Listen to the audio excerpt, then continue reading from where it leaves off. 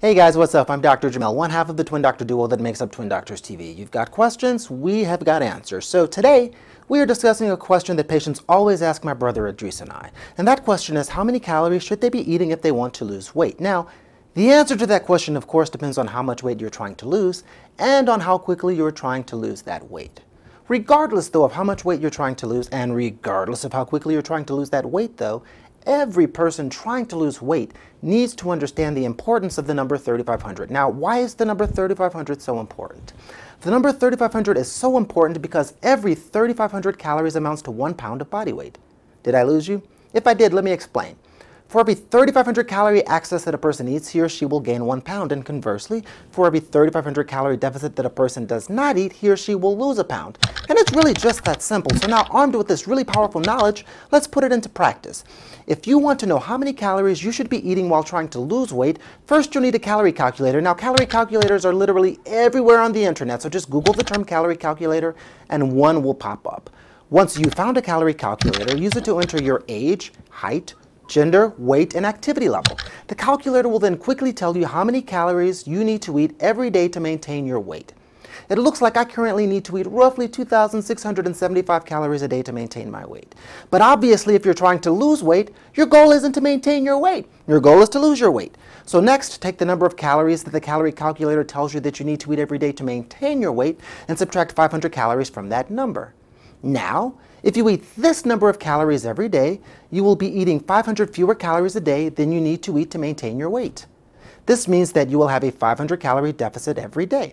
Since there are 7 days in the week, this 500 calorie deficit every day will result in you having a 3,500 calorie deficit at the end of the week. Now you remember the number 3,500, don't you? And you remember its significance, right? That's right. 3,500 calories equals 1 pound of body weight. So your 3,500 calorie deficit at the end of each week means that you will lose 1 pound a week. But what if you want to lose 2 pounds a week? Well, if 3,500 calories equals 1 pound of body weight, then you guessed it. 7,000 calories equals 2 pounds of body weight. So to lose 2 pounds per week, you will need to have a 7,000 calorie deficit each week. This means, of course, that you will have to ingest 1,000 fewer calories each day than the calorie calculator tells you that you need to eat every day to maintain your weight. 7 days in a week, 1,000 times 7, 7,000 calorie deficit at the end of the week. 7,000 calorie deficit equals, that's right, 2 pounds lost. Now, in my case, if I want to lose 2 pounds in a week, and if I weren't exercising, then I would need to limit my calories to roughly 1,675 calories per day. But remember the value of exercising here, folks. After all, burning calories is just as effective when it comes to weight loss as is limiting the calories that you eat to begin with. So if you choose to burn an additional 500 calories a day by exercising, and if you exercise 7 days a week, then you will burn 3,500 calories a week. And now you know 3,500 calories burned will equal another pound lost. So it's really just that easy. Know the number of calories that you need to eat every day to maintain your weight. Subtract 500 calories from that number per day for each pound that you want to lose per week.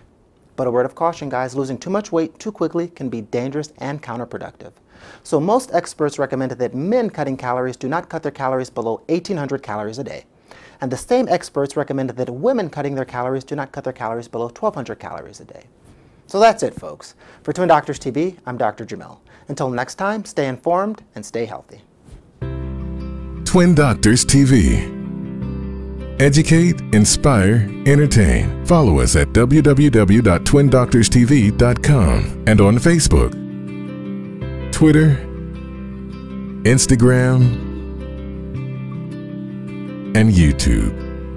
Stay healthy. Bye now.